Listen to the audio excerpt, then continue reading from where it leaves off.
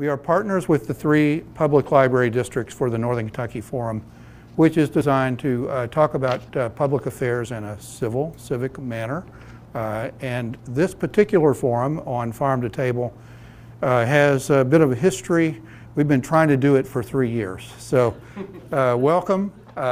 This little pandemic thing got in the way, but it's an important topic, and I think you're in for a treat tonight. This is a fantastic panel with a lot of experience in this field, and so I think we'll enjoy hearing from them. We are taping tonight, so keep that in mind. We're not simulcasting, which we have done at some points during the pandemic. Often we were simply on Zoom with that sort of audience, but we've also tried the hybrid models. But we wanted to try tonight to get back in person as much as we can. So appreciate you coming and supporting the forum. Our next forum is, I think, October the 18th. We're finalizing some things on that, but it'll be a judicial forum with the candidates from the State Supreme Court and Court of Appeals for Northern Kentucky, and it'll be in the Digitorium on the campus of NKU, so watch for that. You have question cards, and if you don't, raise your hand and we'll give you one. You will have an opportunity as you fill that out, and just let one of our crew know. They'll collect those cards and get them to me, and we'll take questions from the audience toward the end of the evening. Our guests have brought some handouts for you on the table. I have to say that Dave Wilcox from Baker's Table brought bread, freshly baked in an Italian oven. Fresh, I say fresh, for all I know it's a year old, but I don't think so. 9 a.m. this morning. 9 a.m. this morning. So that's a good thing to go home with. They're all gone. So you have to find somebody to share with. We are going to talk tonight about the movement of farm to table, and which is, I think it's fair to say, but I'll let the panelists talk about it in more detail. It's been something that's been talked about for a while, and movements made, but it seems to be getting a lot of momentum right now. I want to just read, to get us started, a passage from Bringing to the Table, a Wendell Berry book of essays on this topic, and that I think will help set kind of the tone for this evening. And unsimplification is difficult, I imagine, in any circumstance. Our present circumstances will make it especially so. Soon the majority of the world's people will be living in cities. We are now obligated to think of so many people demanding the means of life from the land to which they will no longer have a practical connection and which they will have little knowledge. So how do we accomplish this? Can we restore a competent husbandry to the minds of the world's producers and consumers? For a start, of course, we must recognize that this effort is already in progress on many farms and in many urban consumer groups scattered across the country and the world. But we must recognize, too, that this effort needs an authorizing focus and force that would grant it a new legitimacy, intellectual rigor, scientific respectability, and responsible teaching. So this was published in 2009. We're 13 years beyond that now, but you can, I think, see that that is the challenge that we face. And we're talking about farm food on the table in a very urban setting in Newport, so I think we can relate to what Mr. Berry is telling us. And so with that, we're going to just start. Keith, if you don't mind, we're just going to go down the table and let these folks introduce themselves and tell you a little bit about what they're doing and what their organizations are doing. You should have a handout that has information from their websites, but let's hear it more personally. Okay. Thank you, Mark. My name is Keith Rogers. I'm Chief of Staff at the Kentucky Department of Agriculture for Commissioner of Agriculture Ryan Quarles. The Kentucky Department of Agriculture is a consumer service organization. Not only do we promote and work on policies to protect and promote agriculture across the state of Kentucky, but we also are a regulatory agency and touch many of you, all of you, basically every day. We are the ones who regulate gas pumps. We regulate scales. We also regulate pesticides, Orkin, all of the structural pesticides also, along with our marketing. We have the Office of State Veterinarian in our department, which oversees and works to protect disease outbreaks in our livestock sector across Kentucky. And so we like to say that we touch every Kentucky at least once every day, in most cases more than once. But we're a staff of just over 200 individuals across the state of Kentucky. As it relates to tonight's topic, our Office of Marketing does the most of the promotion through our work. All of you, I'm sure, have heard of Kentucky Proud. Kentucky Proud is one of our programs that is now just over 20 years old. And it is one of the most recognized, awarded programs in the United States of its kind. Most states have some sort of promotional program for their agricultural sector, and Kentucky's is probably now becoming one of the oldest and one of the most recognized. We've invested nearly $20 million in just over 20 years in its promotion, advertising, and everything else that goes along to build that brand, and that's what it's become, as a brand that we're very proud of, and I'll be glad to answer any questions about that as we go. Thank you, Mark. NKY. Very good to be with you all here in actual northern Kentucky. We're from Henry County. We say we're in northern Kentucky. Good to be in the real deal here. I'm with the Berry Center. We're an agricultural nonprofit based in Henry County, Newcastle, Kentucky, about an hour southwest of here. We advocate for farmers, land-conserving communities, and healthy regional economies.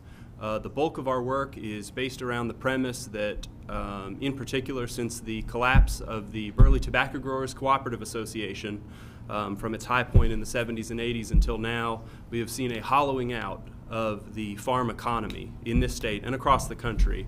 Kentucky has more small farms than any other state in the Union. We're also losing them faster than anyone else, and the shape of farming has changed substantially. In the years since, farms are getting larger, controlled by conglomerate, industrial farming operations has increased substantially, and we think that that's to the great detriment of the rural places of this state in particular. And because it's damaging to the rural places, it is damaging to the urban places that eat from the rural places. Our work centered around 4 different program areas, which I'll go into more depth on later if you like. We host the archive of the Berry Center. We have a sort of agricultural policy history of agriculture in our region. We have the Agrarian Culture Center and Bookstore, where we host reading programs, cultural events, things like that. We have the Wendell-Berry Farming Program of Sterling College, where we teach a tuition-free, full-time, intensive farming education in Henry County. And we have Our Home Place Meat, which is probably most relevant to the conversation tonight, which is a sort of nascent cooperative based around beef production in the Henry County area. All very exciting, and I could do 2 hours on each of them, but I won't. So, very happy to be with you all. Thank you. Anna Haas is from the Local Food Connection, which also has a catchier name, but the stage is yours. Good. So Local Food Connection is a department within a company called What Chefs Want. Sometimes What Chefs Want has been called Creation Gardens. That was its original name. So we joke that I've got 3 names that I juggle and don't always juggle very well. I wanted to give you a little picture of what my days look like and what I do, and I think it's complicated. David here doesn't think so you can tell me afterwards if I made sense. But so if after tonight you were to look around town and look at the trucks traveling around, you will see Cisco trucks, and you will see Gordon Food Service trucks, and you will see U.S. Foods trucks, and you'll see some other large ones too. And so those are generally called broadliners in the food industry. And then you'll see some red trucks that say What Chefs Want. You'll see some white trucks that say Piazza Produce. You'll see, I think, Chef's Warehouse's white trucks, and you'll see some other specialty food distributors like that. And all of the ones above tend to have pretty big warehouses. They have semis, they have big trucks, and they buy from lots of different places too. What you might not notice as often is that sometimes you'll see Sprinter vans, and so those are those smaller trucks, often refrigerated. You'll see cars that you may not know have coolers with local food traveling around in them safely, but traveling. So there's really a small food distribution system that is happening out there as well as the large one. So I used to be part of that small food distribution system, and I still am, and now I'm part of the large one too.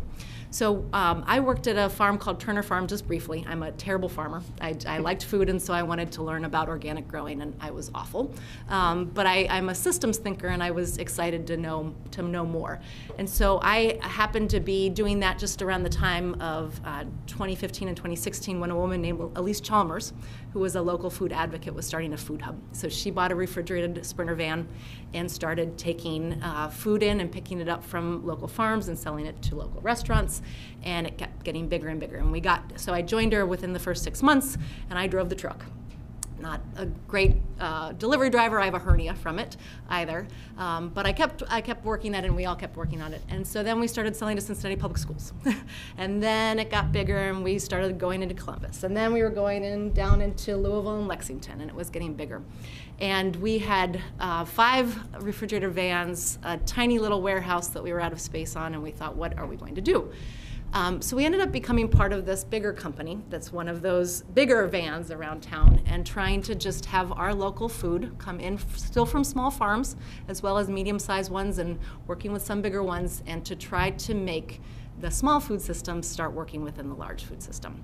So I still work about 1/3 of my time with farmers and producers and try to listen to them and help them understand how to make some steps forward to meet their goals.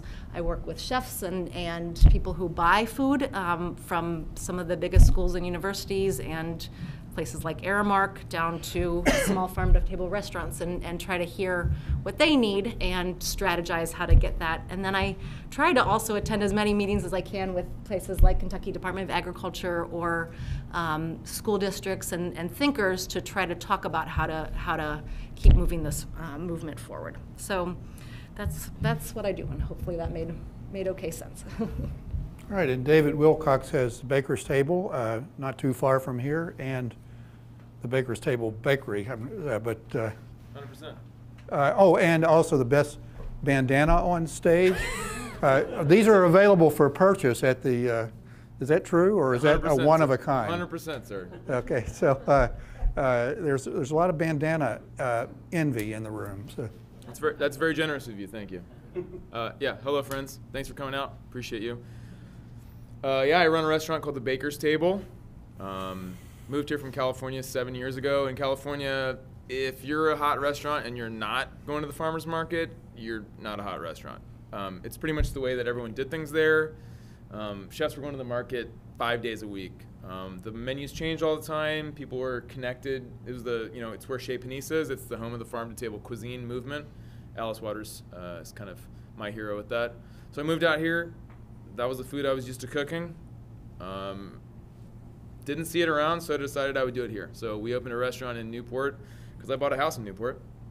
And we were lucky. We got a national award, 2 national awards our first year. And the concept was simple. It's called the Baker's Table. We have an antique table that we purchased from a baker in Anderson Township. The idea was, what if we make 100% of our bread? What if we just don't buy bread from anyone? And what if we only source produce from local farmers? That's what makes me excited as a cook. That's what I feel like a lot of people want as consumers. I think they want quality, they want connection.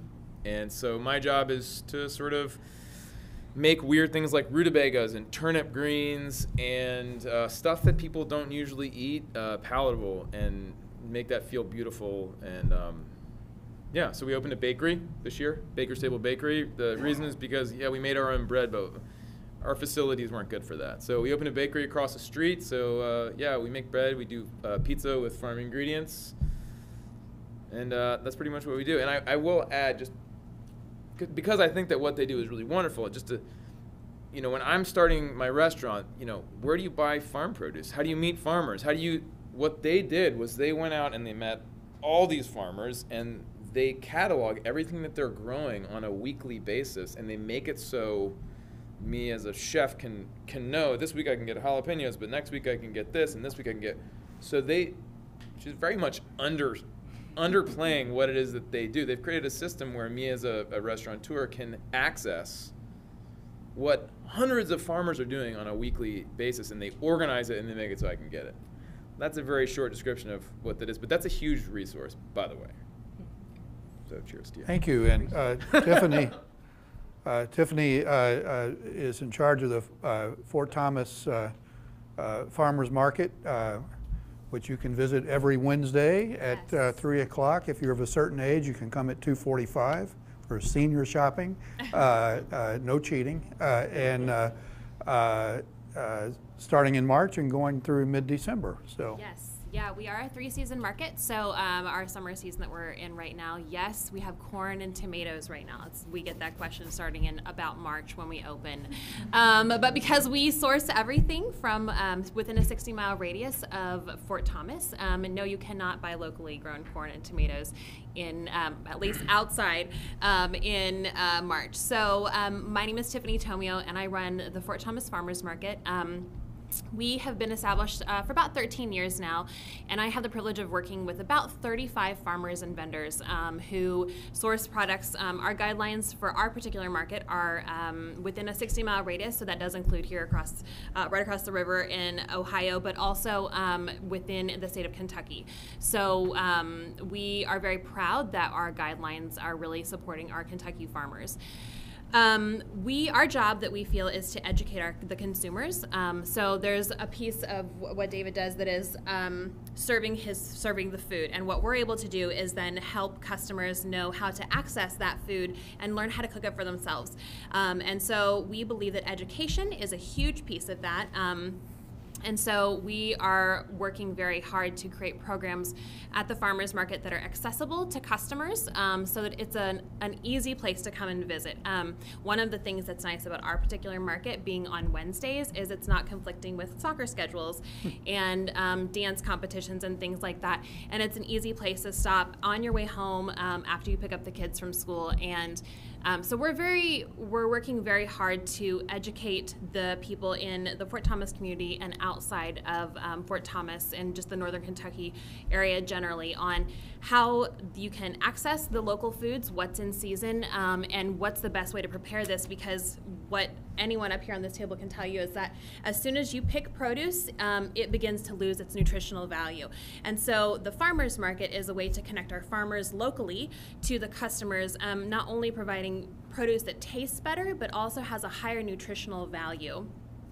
Which is really important as we are looking at a lot of food insecurity in our communities. It's really important that we find ways to connect people with the food that is going to serve them the best. And so at the farmers market, whether it's our farmers market or any of the farmers markets, there are quite a few around us. In fact, Kentucky has a huge number of farmers markets. That is what all of us as a community, a farmers market community, are working on doing, is making that accessible. And then also, one of my favorite things that we got to do with Campbell County Extension this year was we were able to go into one of the elementary schools and help them facilitate a garden project, and then they were able to bring their herbs and things that they grew to the farmers market. And it was just a really neat way to connect with the younger generation, because as our farms are struggling and as we're watching the climate change happen, it's really important that we as consumers are supporting our farmers, and the best way to do that is to directly purchase from them as much as you possibly can. And so the farmers market is the way that we're able to facilitate those relationships. So that's what I get to do. Thank you. And Jed Portman is with 80 Acres. I'm actually not sure how old the business is. It feels new, and the announcement that of plans for the Boone County installation makes it feel even more new. But fill us in, and the bandana is probably best, but people like the hat too. And Ben was, yeah, there was good advice to wear it, right? So my name is Jed Portman. I'm a former magazine food editor who fell in love with the tomato about a year and a half ago. I like to say that 80 Acres tomatoes are the only good supermarket tomatoes I've ever tasted. The rest are just good. So I fell in love with this tomato before I knew anything else about the company. Excited, right? I was sort of a local food snob. I didn't eat tomatoes out of season, and then I tasted this tomato that was just as good as what we were getting out of our garden at the height of the summer. So I reached out to the company, I learned a little bit, and I'll tell you what I found out. So you're right, 80 Acres has not been around for very long. Our company was founded in 2015. We built our first brick and mortar farm, production farm, here in Cincinnati in 2017. So only 5 years ago. But things move quickly in our industry. We are growing very quickly. So we now have 5 production facilities in southwestern Ohio, 3 R&D facilities in other parts of the country. And we've announced this year 2 new farms in Kentucky and Georgia that are really like 7 new farms. The brand new state-of-the-art farm that we opened about a year ago, this Kentucky farm is 3 times the size. It grows a little over 3 times as much produce. The Georgia farm is about 3 times the size, and about 4 times as much produce. So we're now in more than 300 Kroger stores, mostly in the Midwest and Kentucky. A number of independent retailers in the area, Jones, Portman. So we are growing entirely indoors, year-round. Greens, microgreens, tomatoes, cucumbers, now strawberries. We've been growing strawberries at a commercial scale for about a year now. We have very high standards. I think we accidentally set the bar high when we released these tomatoes. Everything else now has to be as good as those tomatoes. So when I first tasted these strawberries that were growing about a year ago, I said, it's a good strawberry, it's fine, it tastes like Driscoll's. No, not good enough. So we're finally releasing our 80 Acre strawberries in October, which is a big step forward for us. We've gotten to the point where we think they're every bit as good as the tomatoes. But we're excited to be finally, right, after 5 long years, crossing the river into Kentucky and joining this agricultural community. We have been so inspired by the support that we felt from the state of Kentucky. I will never forget walking into the Kentucky State House when we announced this farm back in January, seeing Governor Beshear standing there. I mean, you know, first of all, the fact that he wanted to talk to us, it all was exciting. And then the questions that he started asking us about square footage, you know, about the details of our LED lighting and our irrigation systems, and I realized this is a guy who's really invested in the next generation of agriculture. And we found that to be the case throughout the state of Kentucky, that people here are interested in what's next. And in the potential in building and reinforcing existing local food systems, which, by the way, is important for me to point out. Sometimes when I start talking about our technology, there are people who say, so you're going to replace conventional farms, right? I mean, this is the end game. Some people are kind of excited about that possibility. Other people are horrified by it. And I will tell you, to the disappointment of the first group, we have no interest at all in replacing anything that's already here. What we want to do is complement that. We have an opportunity to fill in the gaps, to replace, you know, not the veggies that are growing on the local farms that you're working with, but the 99% of lettuce that's coming in from California and Arizona and losing, as you say, flavor, texture, nutritional value in transit. We're using incredibly complex technology to do something incredibly simple, which is to get that fresh local produce to stores in 48 hours or less year-round. Now, it's simple, but it's not easy. So looking forward to talking more about that. I will say, unfortunately, I have to leave a little bit early today, 7:30. I got to go catch a flight, but it's important to be here with this group. So if you can, write down my email address, jed.portman, first name, last name, @eafarms.com. And if you have any questions, please feel free to follow up. We love answering questions about what we do. Thank you. Now that we've started to come back to things in person, I realize that one of the things I didn't miss are those events where somebody introduces the introduction person before they introduce the speaker, and the thank yous get really long. So we're not going to do that, but I do want to say, first of all, thanks to the Campbell County Public Library for hosting us tonight. J.C. Morgan, raise your hand, is the director of the library system, so thank you. And I also want to thank Emma, Ethan, Beth, and Ben, the Norse Media crew. Norse Media has been with us since the pandemic started in order to do these events with good production values. They've been with us for the Northern Kentucky Forum and also for a lecture series. They're fantastic. And from the standpoint of my office, we're trying to do community engagement that involves students in something that's their discipline, so that they're learning as they're doing. And I had an interesting conversation with KET when we first started this, to do Zoom production. They said, well, we don't know how to do it. We've never done it either. So we have a generation now of graduates or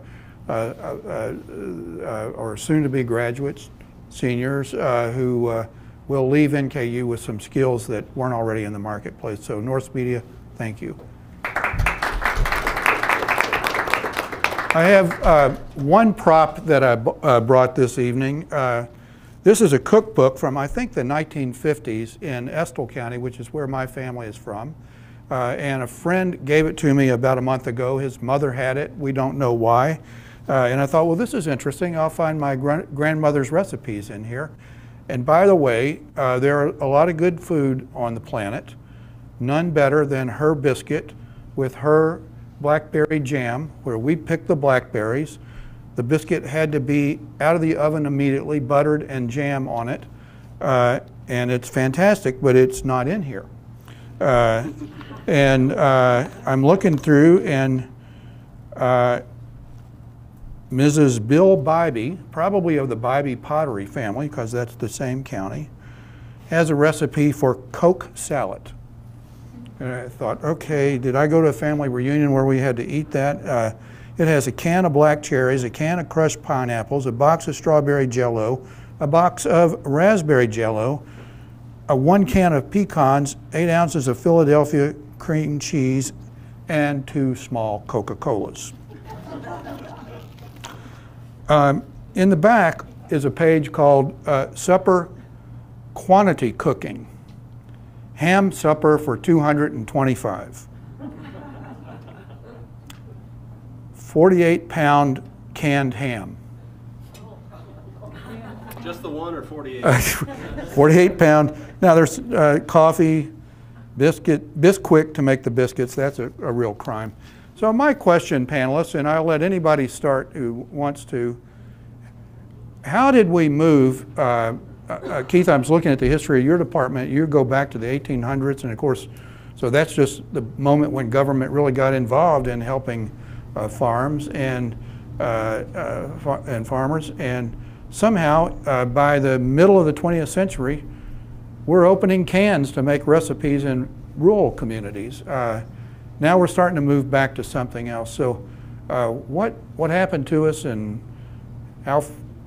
where are we in 2022? Are we moving past this finally? Yeah. That's a big one. He's jumping into it. I'll take the historical angle if you want.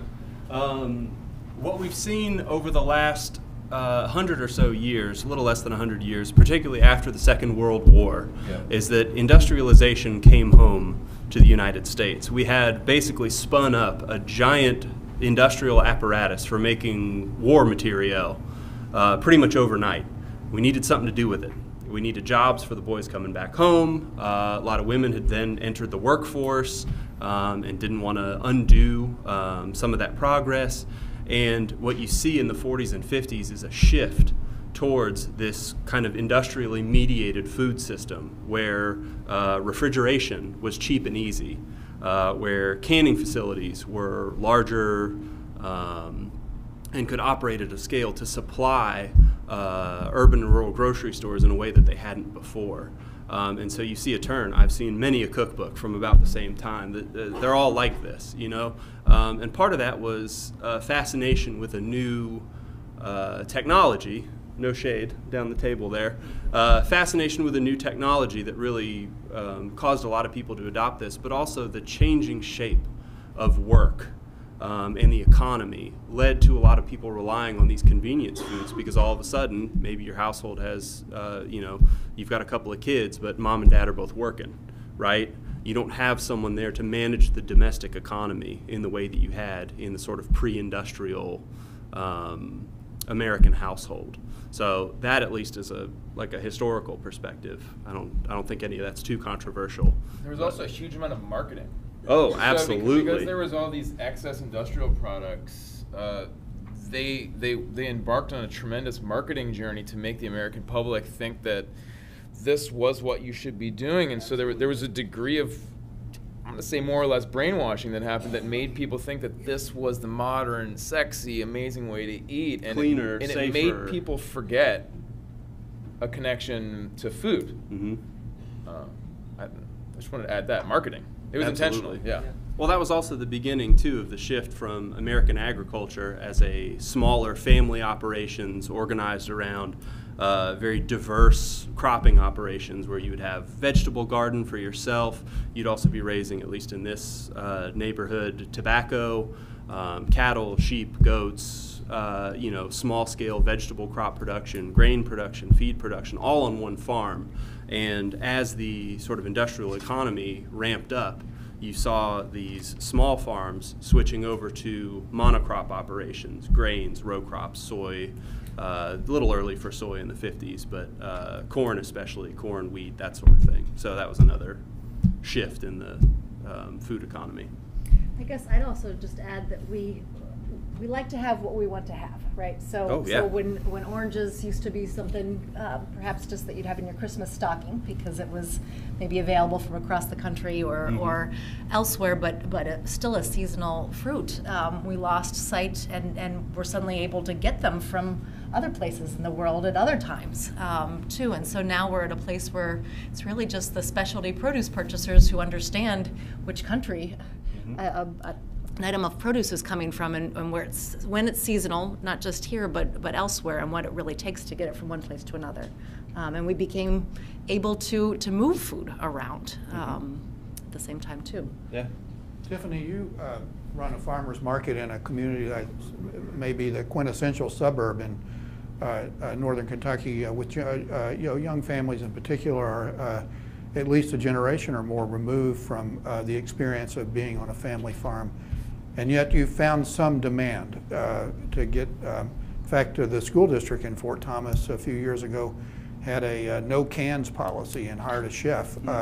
So something's happening in the marketplace that people want this. Yeah, so I think that there is, so coming from the generation where, frankly, my family didn't eat a lot of farm fresh food at all, those recipes that you're talking about are like, that is very much what I grew up eating. And so this has been quite a learning journey for me. And so, but I think that that's what the Fort Thomas community, as well as kind of the country as a whole, is people are realizing that the more science is revealing how much what you eat affects your body. I think that that's kind of where it starts. It's how does this affect me? And so I think that the Fort Thomas community and others, especially parents, are very conscious of what they're feeding their children. And I think that that's probably for many of us like one of the first times when we really start to think about what is in our food.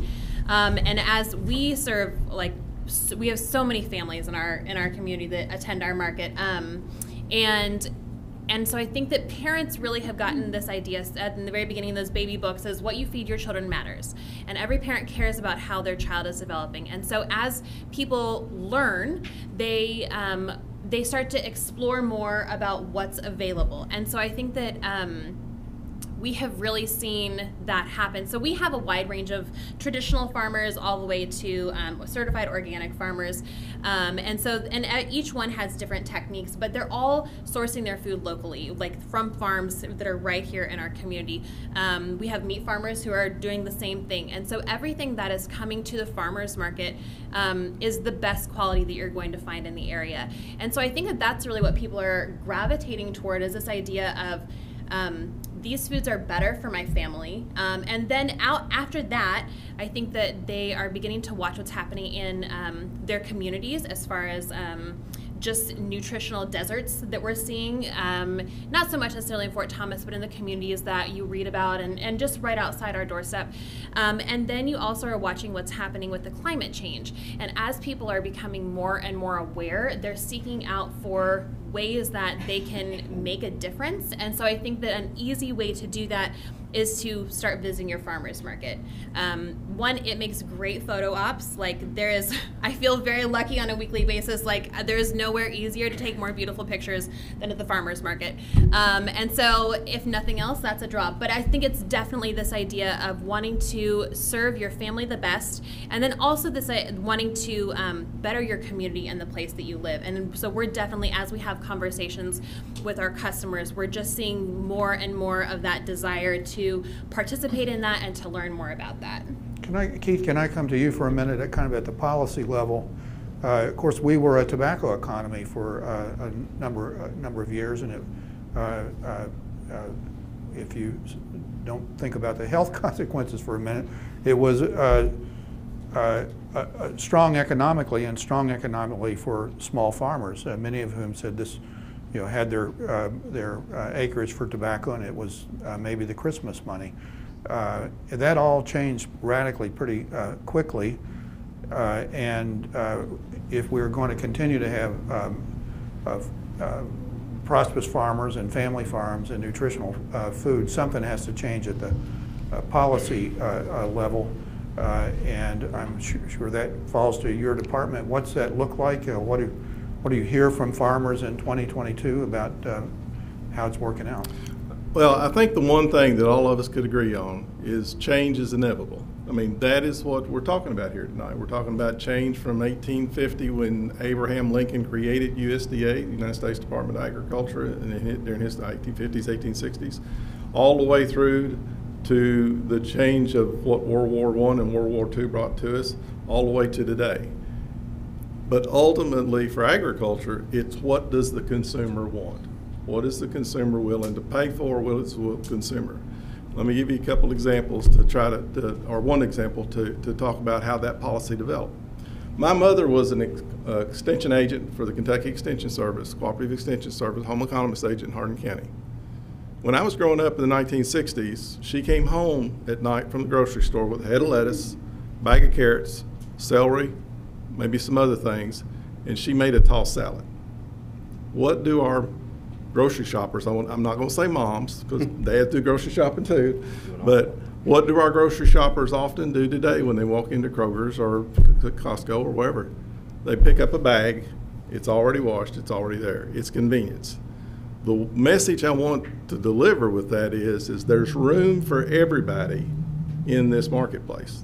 There's room for everybody at this table. There's room for everybody who's a commercial scale farmer, because some of those that can't afford or don't have the disposable income to make it the purchase at the farmer's market or to go to one of the upper scale type restaurants. They may be shopping for their food and their kids at Walmart. I know I have a little piece in my Chamber of Commerce speech, as I call it, that I used to use.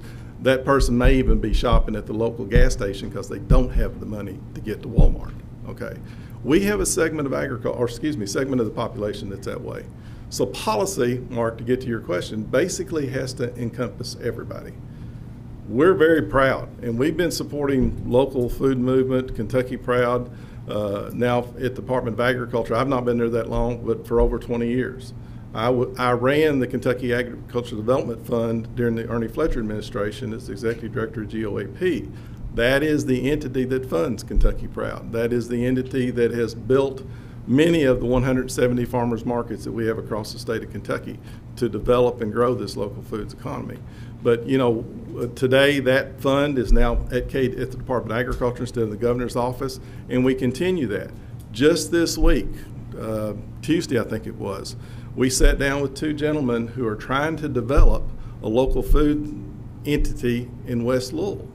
This is what we're looking for. We're looking for how can we develop the market, because if you develop the market, the farmer will grow to it and he'll produce for it if they can make money and if they can make a living out of that. Absolutely. And so basically the message is there's room for everybody. And the policies that we have, the policies that USDA uses in the Farm Bill, oftentimes, lots of folks like to point to them and say that's for big corporate ag.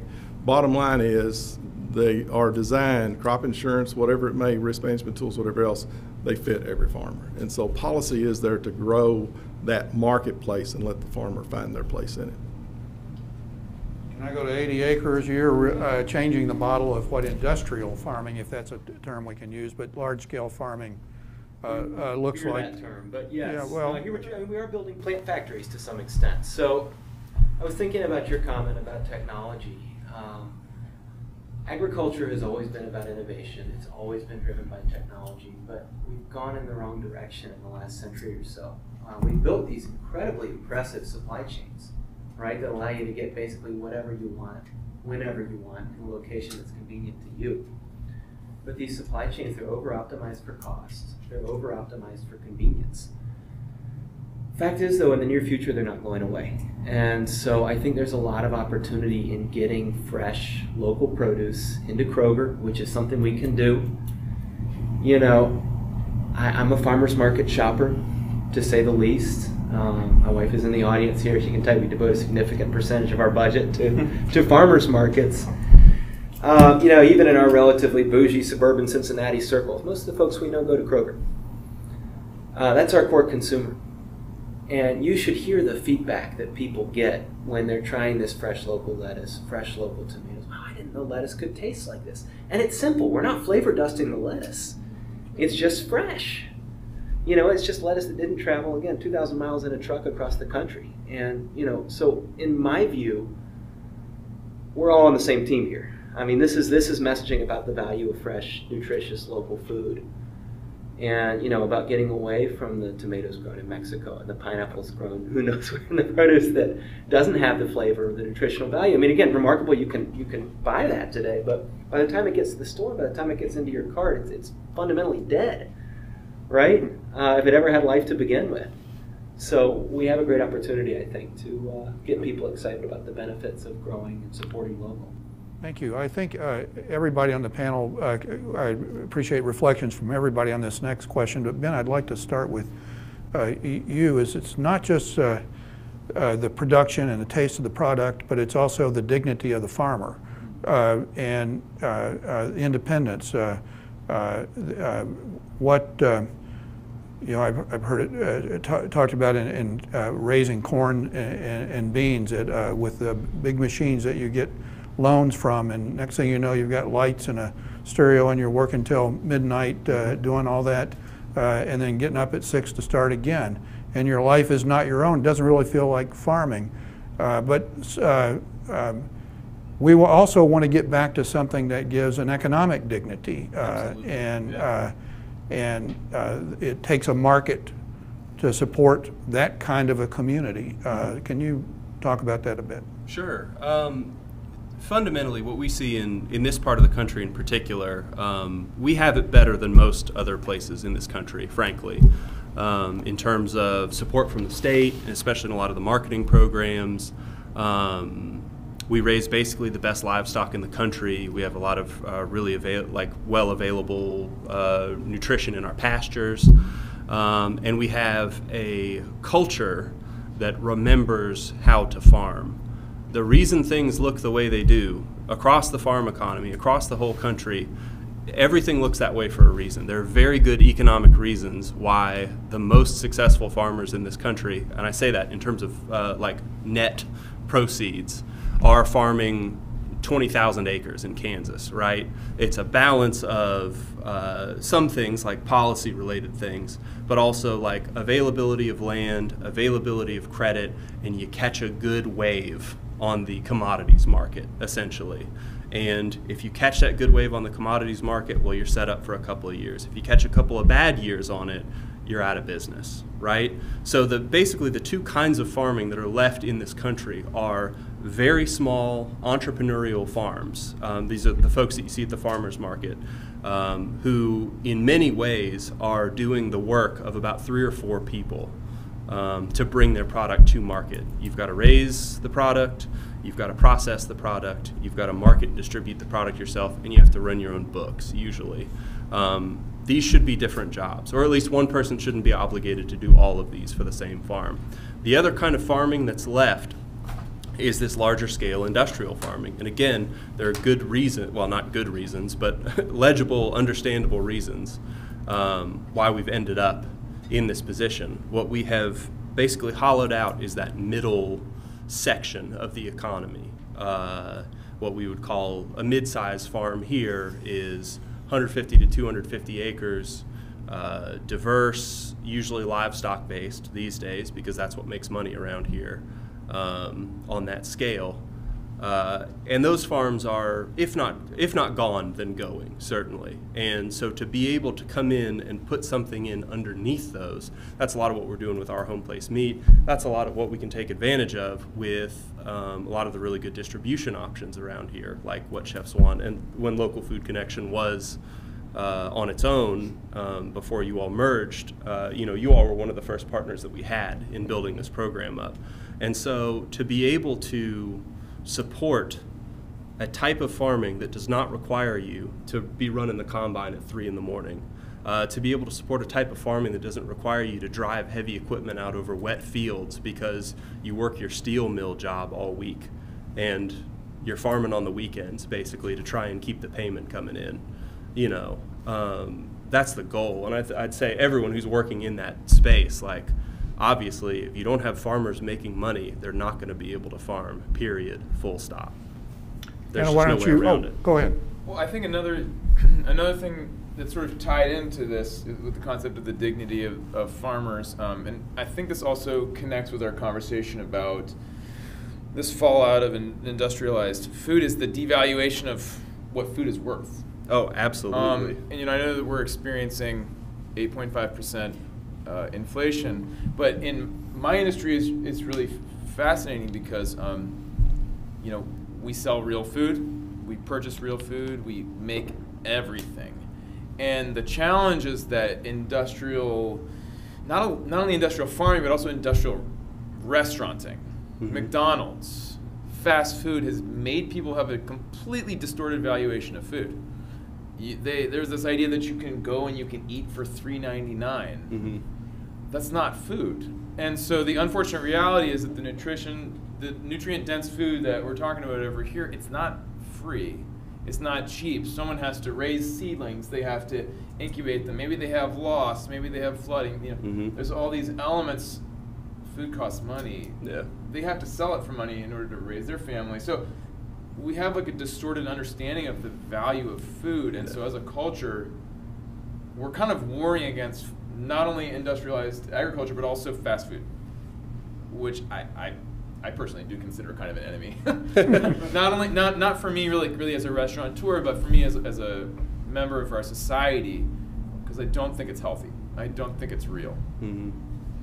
Anna, I know you said you get excited about systems, but you're also excited about food, and it's a system that I think it's fair to say is bringing the opportunity for the dignity for the farmer and for an economy that supports something that's more like the old family farm. Yeah, and I think one of the things I wanted to bring up as you were talking, and what I was thinking about, is that both of us are aggregators, right? So you work, Berry Center and our Home Place Meats not only works with one farm, they work with, how many farms did you say? 11 right now, headed towards 15 at the moment, all in Henry County. Yeah. And then on our side, so another example of doing something similar, and so they produce a product that's under a one label and under one, and has the efficiencies of working together, and includes the farms in coming up with decisions along the way. So on our side, an example of where we do that and where that's been very powerful in bringing small-scale agriculture and mid-sized agriculture larger, is that for larger buyers, they don't want to go and have to find 5 pounds here and 5 pounds there and 5 pounds there. And often farms will say to me, well, we're not big enough to work with you. And I say, yes, you are, because if Cincinnati Public Schools, or if, which I should mention, by the way, Cincinnati Public Schools and many of the Northern Kentucky and across Kentucky schools have wonderful farm-to-school programs. And it is really leading. Many other buyers do too, but just this attempt to really connect kids with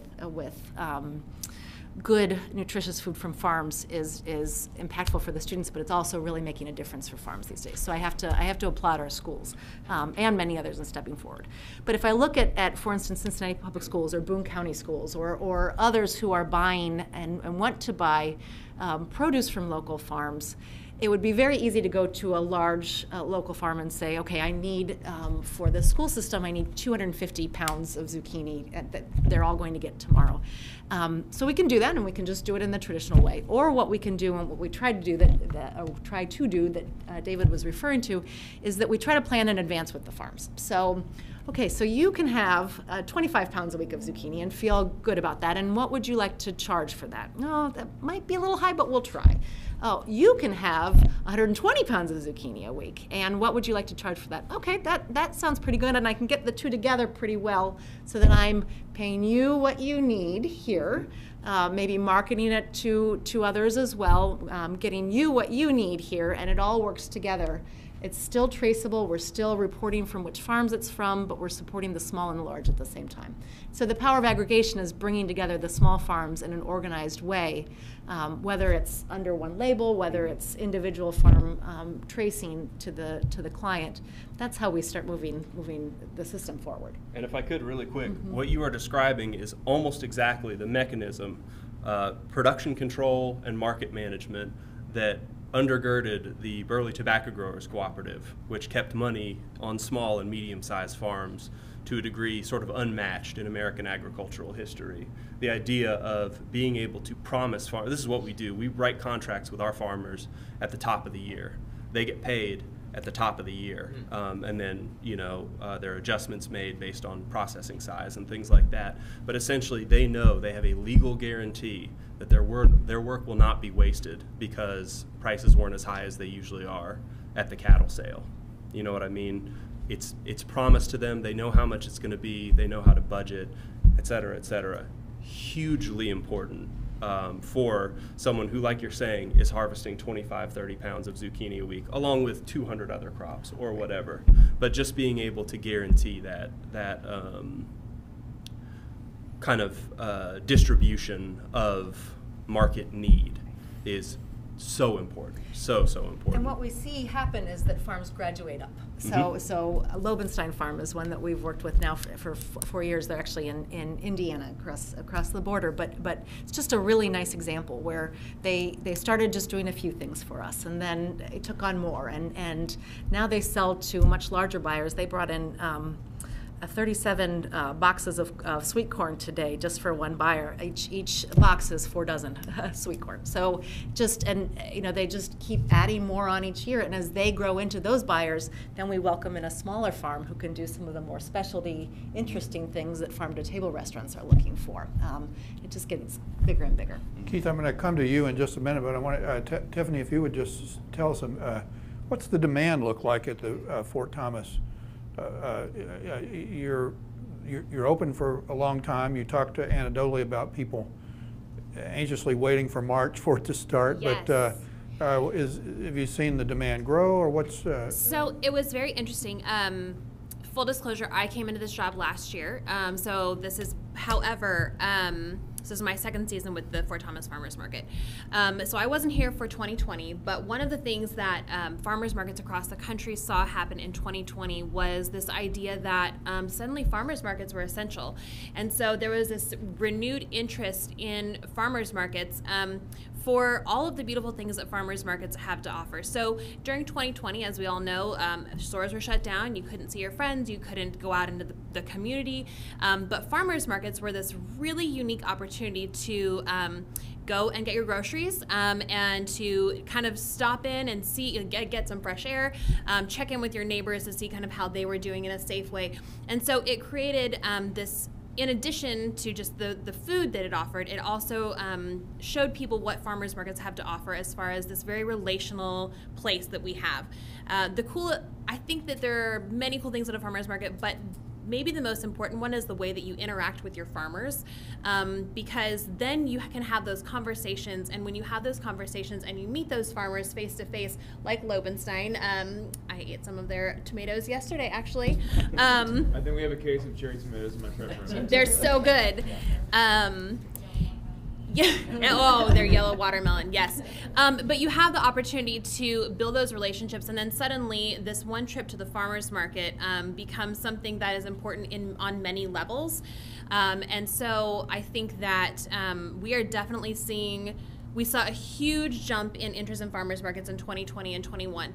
I will say that kind of our current economy state has, I would say, it has leveled things off. We haven't seen the growth that we have seen in the preceding years, and that's kind of a theme for many farmers markets around the country right now.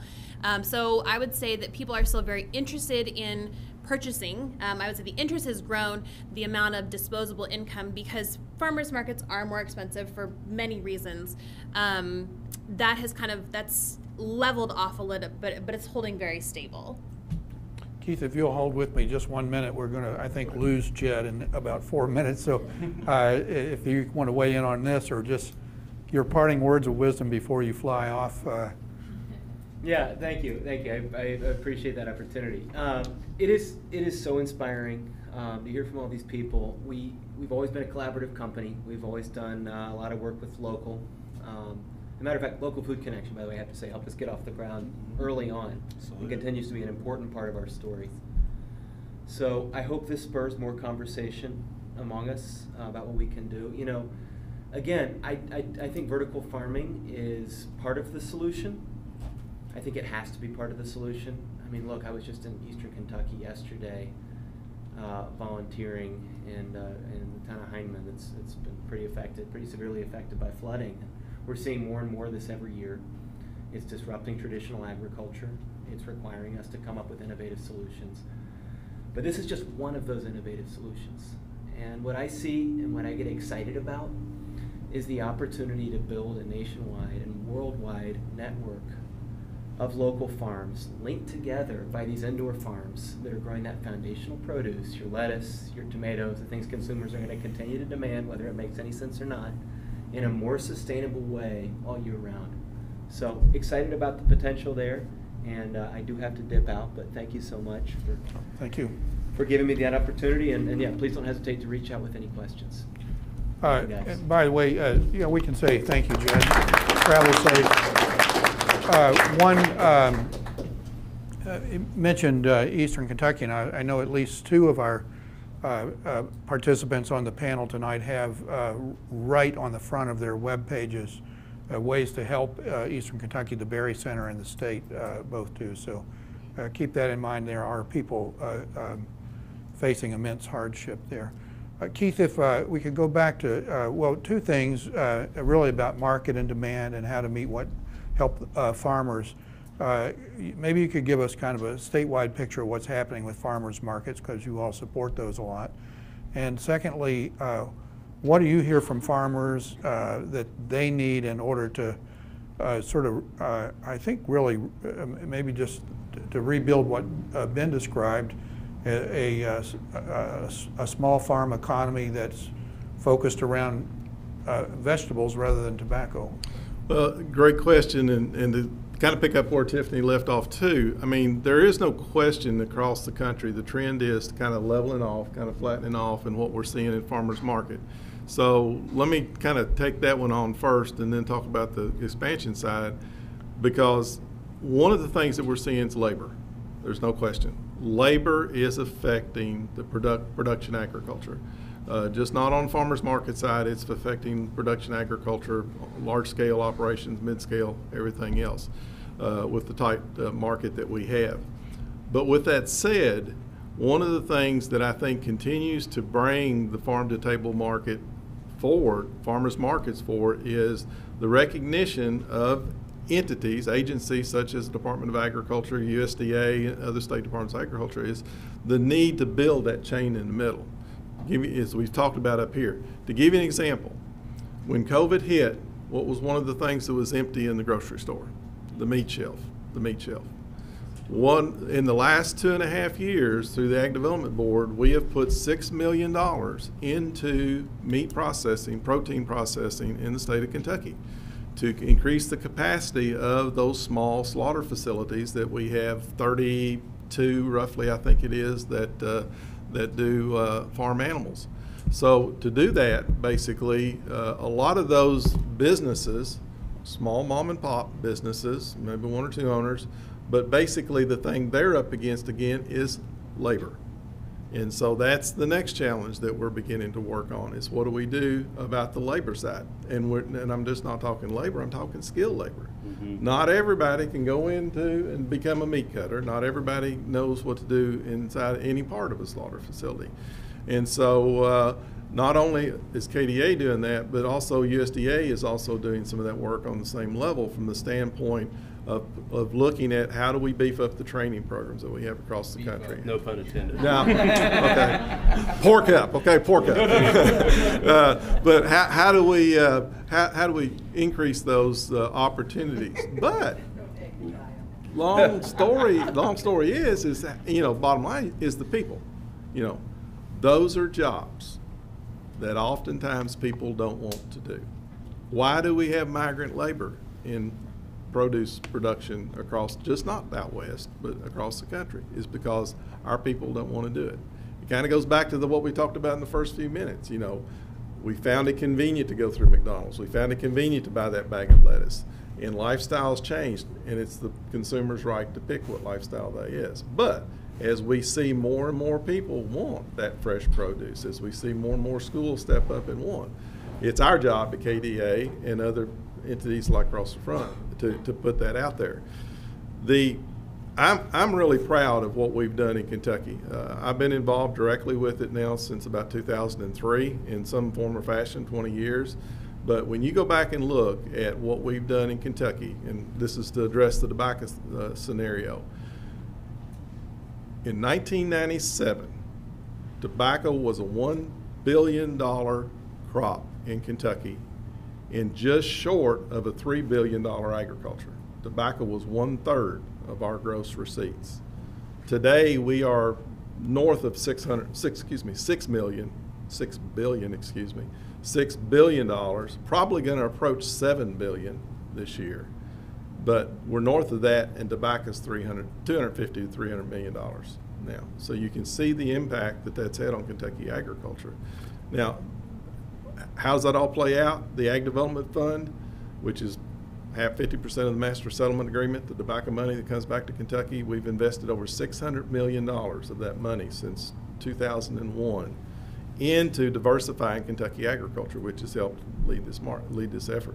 Also, at the same time, we have built the Kentucky Agriculture Finance Corporation, which is now a lending arm of that entity to do small, low-interest loans for beginning farmers, infrastructure, marketing, loans at 2.75%. Even with interest rates going up, it's becoming more of a bargain again. But what I'm saying that is we now have $100 million of that $600 million invested back into that.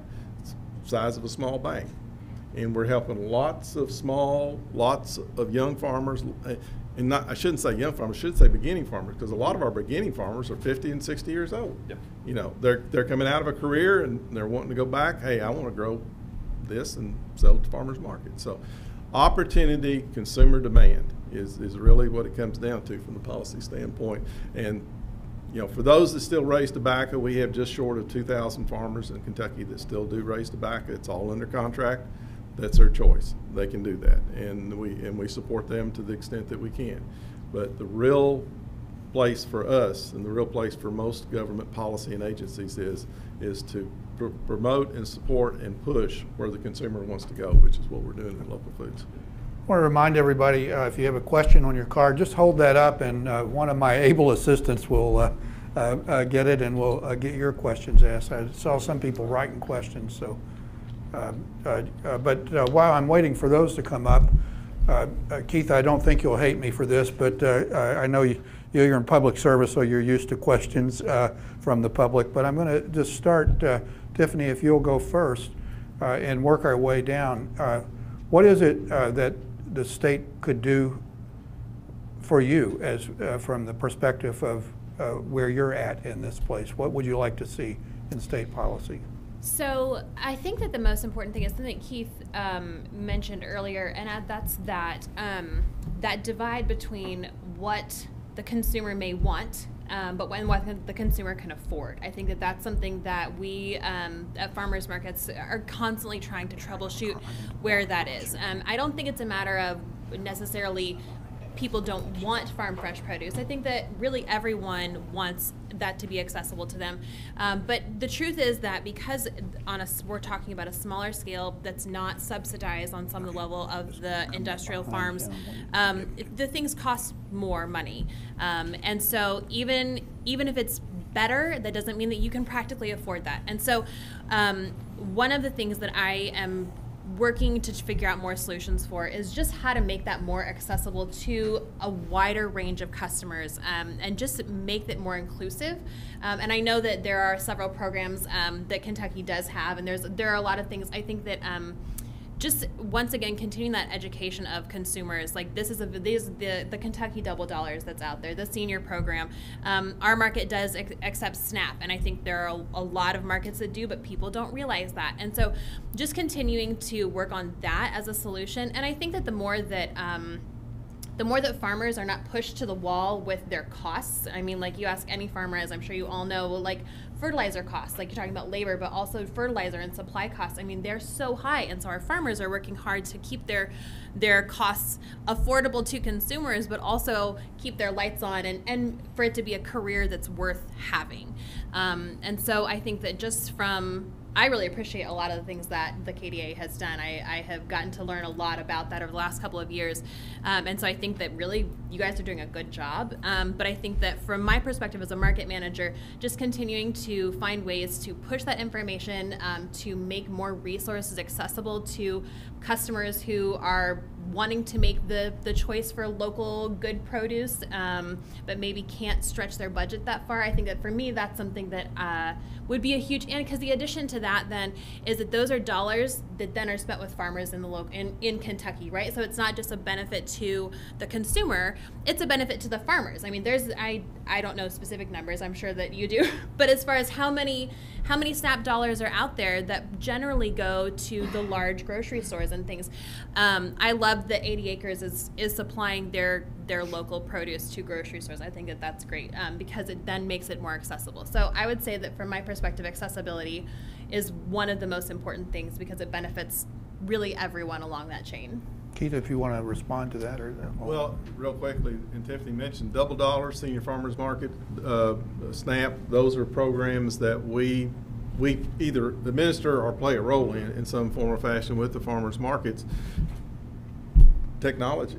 We've got farmers markets that don't have Wi-Fi, don't have cell phone signal, so they can't utilize those programs because many of those programs are technology based where you got to have a card or swipe. So, working to bring that, I think, I'm trying to remember, it's 42 out of the 70, I believe, now have the Senior Farmers Market program.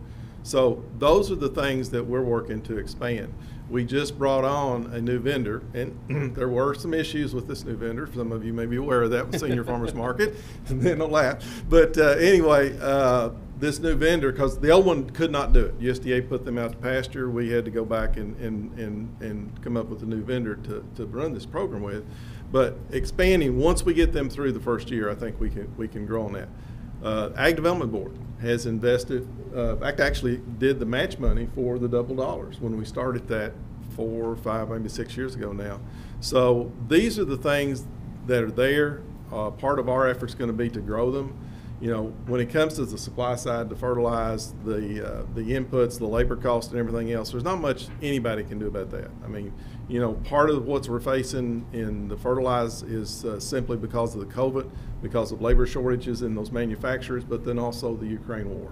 So there's a lot of factors that play into that farmers are having to adjust around. I know a lot of farmers who normally would have fertilized their cattle pastures this spring who didn't do it because they just couldn't afford it. It did not make sense to put that fertilize on that pasture. Now they can get by a year or two in many cases, but you can't go much more than a couple, 3 years. So, these are the economic financial things that the producers have to adjust to.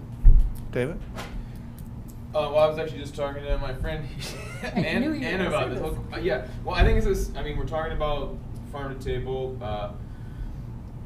I was talking a little bit about sort of like the connection with food. A huge part about being able to eat local produce in Kentucky is understanding how to preserve it. Food preservation is very much something that was passed down from generations. It's something that you have to know how to do because I came here from California. We had strawberries for 9 months. Really good strawberries. Talking about strawberries. Here it's 3 weeks. And when the seasons come, they're much more concentrated in Kentucky than anywhere else I've ever cooked. And so what happens is the food comes, it comes fast, it comes hard, and then it drops to below 0 in the winter. You got nothing. Mm-hmm. So in order to deal with that, in order to cope with that, canning is the predominant preservation technique. So, and this is something I think is just good to talk about at this forum in general, is that in order to engage in farm-to-table eating in your home, preservation is really important. It's a skill, it's a trade, and I'm not up here to get on a soapbox or anything like that, but we actually have had a really, really hard time with the health department with helping us utilize those techniques in feeding people in our restaurants. And so that's one of the hardest parts. You asked about the state. One of the hardest parts is that we're trying to do it right, and so we can we pickle peppers, we do all these things so that we can have gorgeous food in the wintertime to sustain people. And we just it's not easy. You have to get you have to submit Haas plans.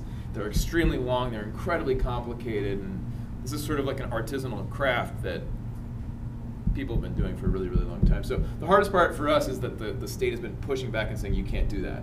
And we're saying, well, this is integral to cooking this way. We can't cook this way.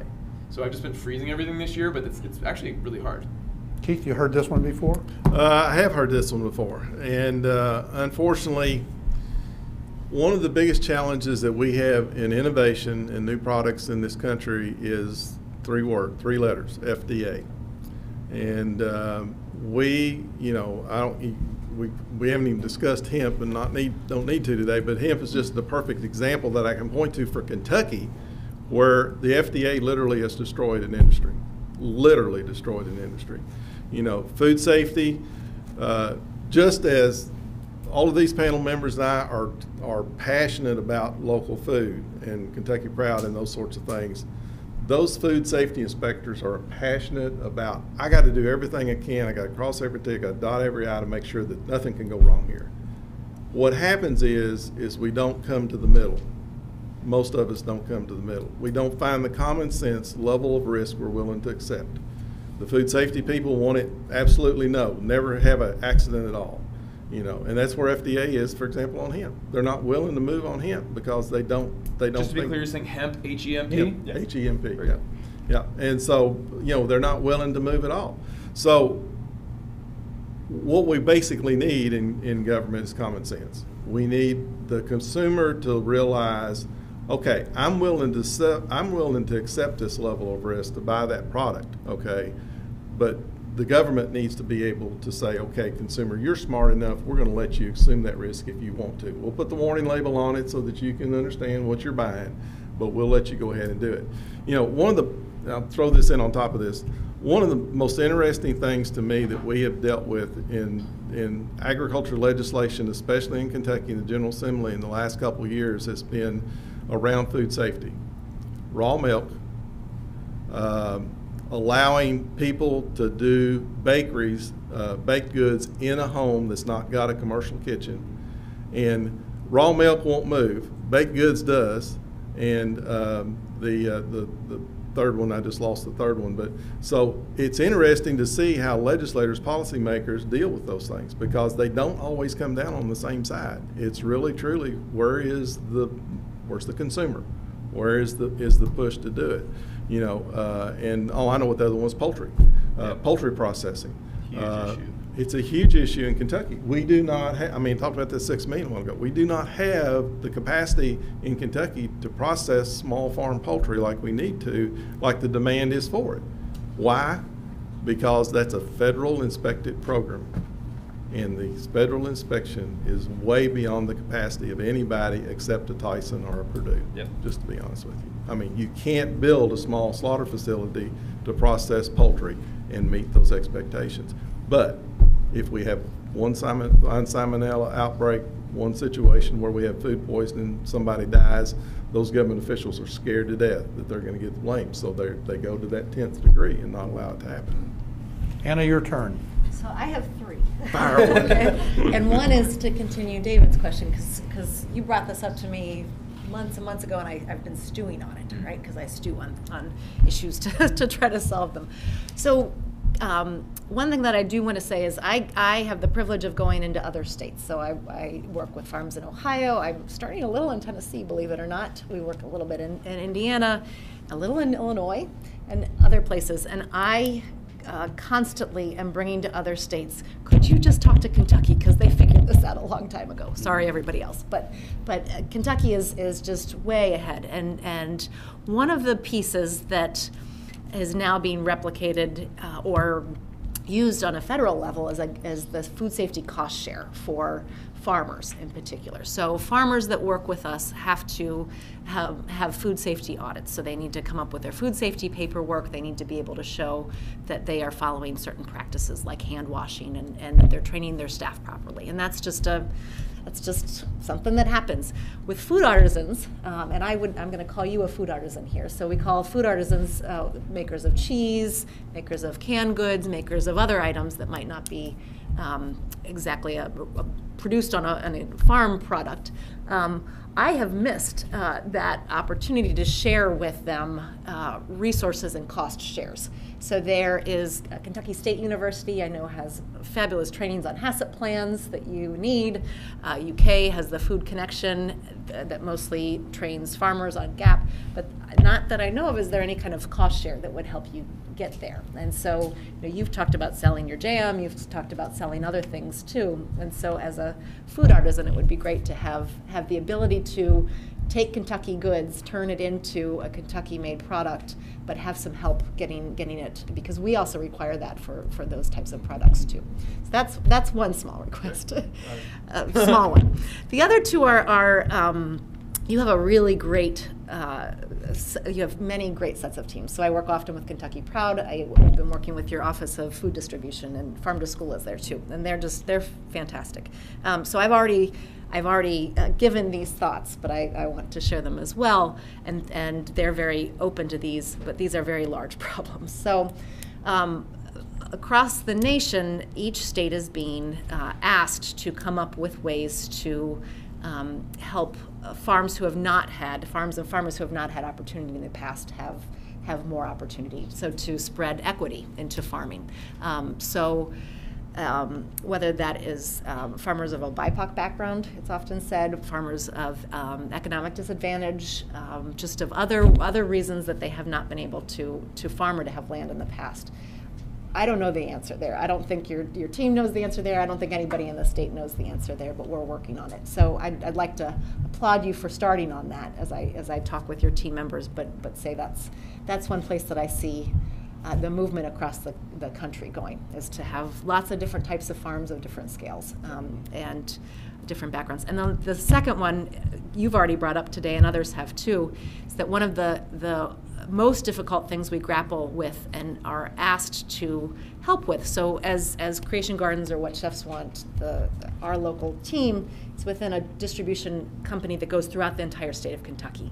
And yet it is very difficult for us to have enough food on routes going to some of the rural parts. And so what I get calls from Eastern Kentucky or Western Kentucky saying, our students don't have fresh produce. Not only do they want local produce, but they don't even have fresh produce.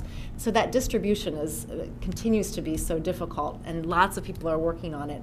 But it's so hard to see farms there and not to know what the answer is. Farms there want to provide to their communities. Communities want to buy from their farms. Lots of people working on it, but it's not happening yet. So. Keith, any quick reflections on those? Well, great, three great points. And I think one of on the last one, one of the things that you grow this stuff small. Yeah. Change comes over, as I said earlier, change comes over time. I mean, it's hard for me to believe that I've been in this game now for 20 years. But when I stop and look how far we've come, I mean, there probably wasn't 30 farmers markets 20 years ago in the state of Kentucky. I'm guessing, I don't know what that number is, but there could have been maybe more than that. But so I mean, we've come a long way, and we've come a long way oftentimes in challenges. Schools, for a long time, schools couldn't buy local. USDA regulations didn't allow them to do it. Okay, we've overcome some of that, not all of it, but we've overcome some of that. Congress, I talked about FDA a while ago. Congress passed the Food Safety Modernization Act. I think it was in 2011, if I remember right, more than 10 years ago, and it's just now being implemented by the FDA, okay?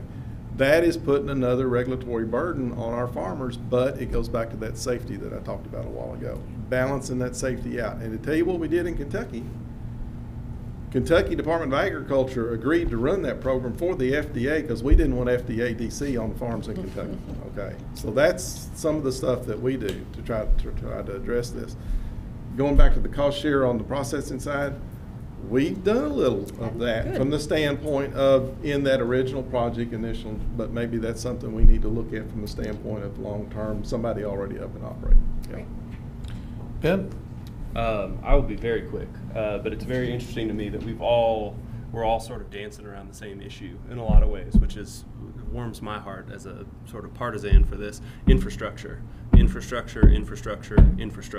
have some of the best farmers on the planet right here who do not have a way to reasonably get product to market. Poultry processing, huge, and I say that as someone who raises and kills about 50 chickens a year for his own use. Boy, I'd really like to offload that onto somebody who could do it. It's a lot of fun, but very time intensive. We have a ton of farmers around where we are who don't want to have to drive to Indiana and pay an exorbitant amount per bird. Anyway, the idea that, maybe you can correct me if I'm wrong on this, if a school wants to buy a number 10 can of Kentucky grown tomatoes, can they do that? Number 10 can. Fresh tomatoes, yes, but I don't. Exactly. The infrastructure for preserving fruits and vegetables, to your point, basically doesn't exist. There are some people doing it very small and community kitchens, things like that. If farmers could sell to a regional processor, and I won't go so far left as to say a municipally operated processor, but a processor who could get off the ground at a reasonable rate to aggregate, like we've been talking about, produce, can it, make sure that, if you want to make tomato soup and grilled cheese for the kids in December, you can do that, right, with a Kentucky grown product. I do have a solution for that. Oh, good. There is somebody going, it's not in a can, but yeah. Perfect. We've got a couple of them. KHI here in Northern Kentucky is one that we're really proud of that makes products for schools and otherwise with local products, and then Custom Food Solutions and others. And they're in Louisville. Keith, thoughts on infrastructure? He's exactly right.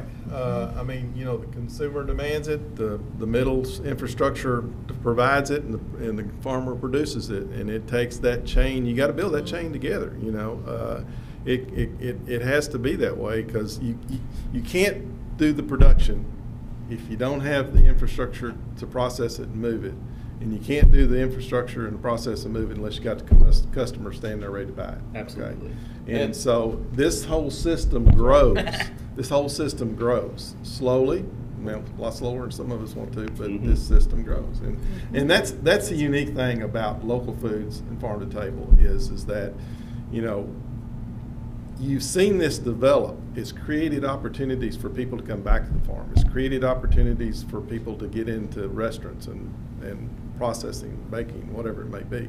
And so it's really, and I think Kentucky probably is one of the shining spots for this across the nation. It's really, with our Ag Development Board and the emphasis that's been there now for almost 20 years, it's made a difference. Go ahead. I was going to say there's another infrastructure. Yes, but also I think education is so critical. From a restaurant standpoint, I think that's actually my primary objective is to help people see what local food can be like. I look back at myself 15 years ago, I didn't know what a cucumber looked like on a plant, man. I didn't know that lettuce produced flowers. I think the majority of Americans are in this space. Yeah. They don't remember what's happening with the land. They don't remember that you can't get strawberries in March. They don't remember that you can't get tomatoes in June. And so there's all this intuitive knowledge that we have to sort of slowly re-educate the people in our communities about. And unfortunately, most restaurants aren't helping because they're serving cucumbers in February. You can buy bell peppers on a central display at Kroger in the middle of the winter.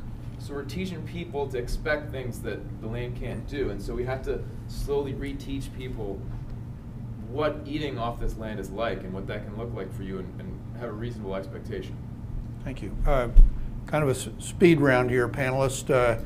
If you feel like this question is tailored to you, just take it, but we're going to move pretty quickly because we just have a few minutes left. Rhonda in Campbell County asked, My family has 40+ acres. How do we decide what to grow, and how do we connect with someone to guide us in the process? It depends on what the soil's like. So, Yeah. so That's a that. good answer. Please, yeah, start with that. Extension, I think, would be a Yeah, really great, great first step. next step. It's complicated, but please do use it and work with, bring on other farms or farmers to farm that land too. And I Yeah. would say, start small. Don't Yeah. plant all 40 acres at one time. Start small, try a few things, see what it works out. Yeah. Take your time. Okay, if You you do not thought need that the question was, six-wheel combine. go ahead. Bingo. Just a joke. You don't need the 6-wheel combine on 40 acres. Don't let them tell you that at the equipment shop. All right. But if you think that question was complicated, great. Our forum just is going to need to extend till midnight with Tyler Owen's question. What practical steps can we be taking to eliminate food deserts through local food economies? I got one. I've been sort of following the progress of the cooperative grocery movement in Louisville right now.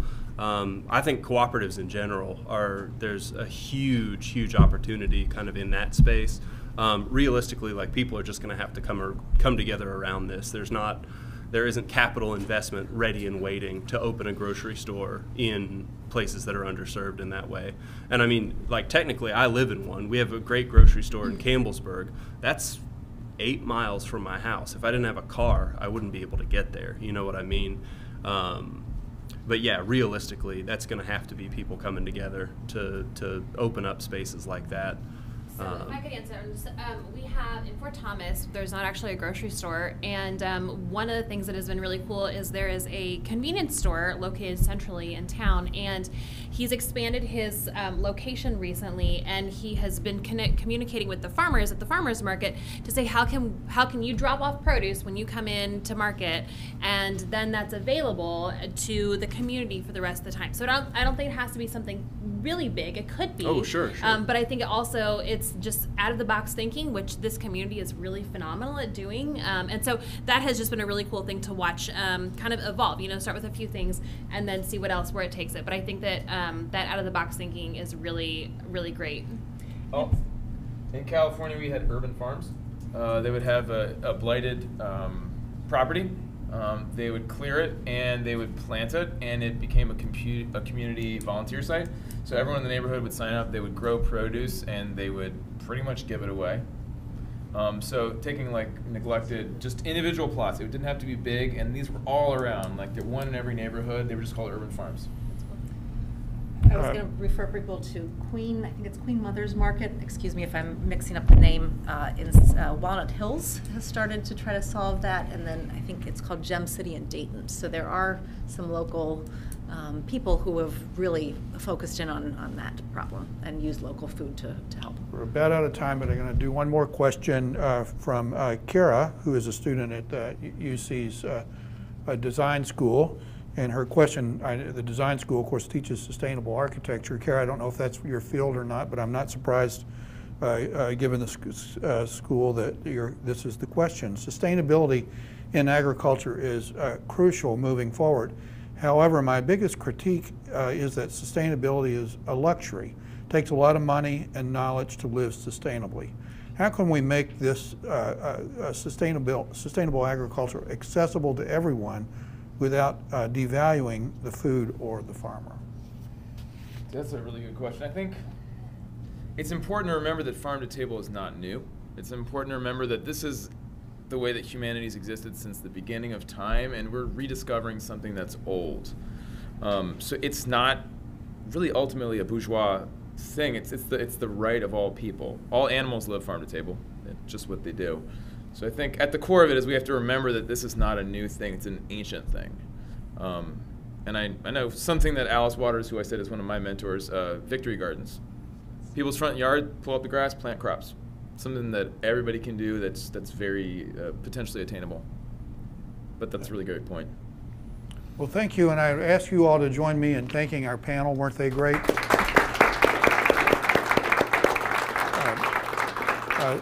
They may not rush off, so if you want to interact, and you have their websites, so Thanks, everybody. Thanks for being with us and for bringing the forum back live.